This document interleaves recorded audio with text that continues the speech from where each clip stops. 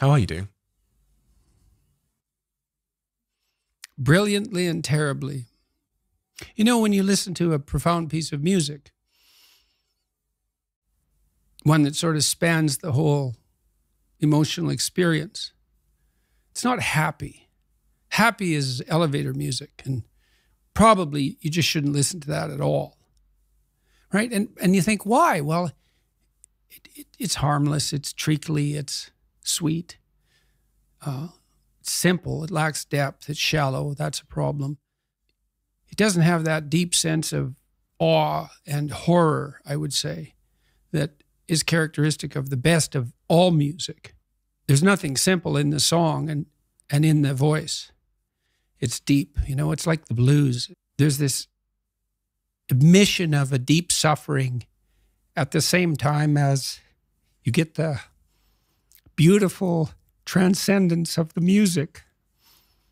And that's meaning, you know, that's awful in the most fundamental sense, but you need an antidote to suffering, and it has to be deep. And you know, deep moves you tectonically, and it's not a trivial thing.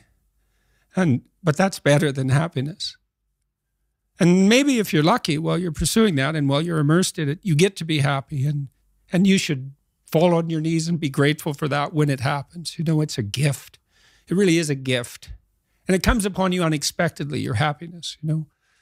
But you aim to climb uphill to the highest peak you can possibly envision.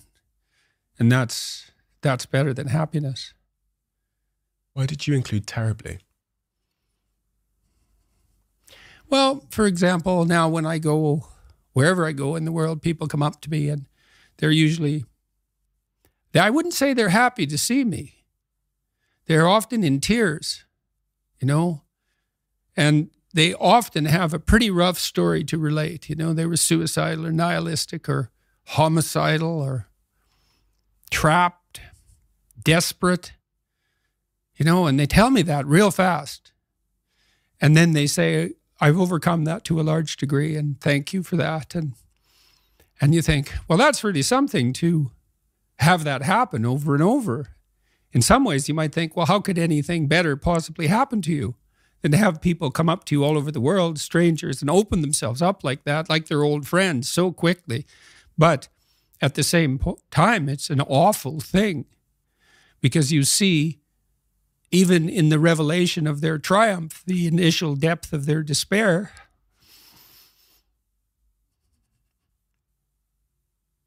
So I wouldn't change that.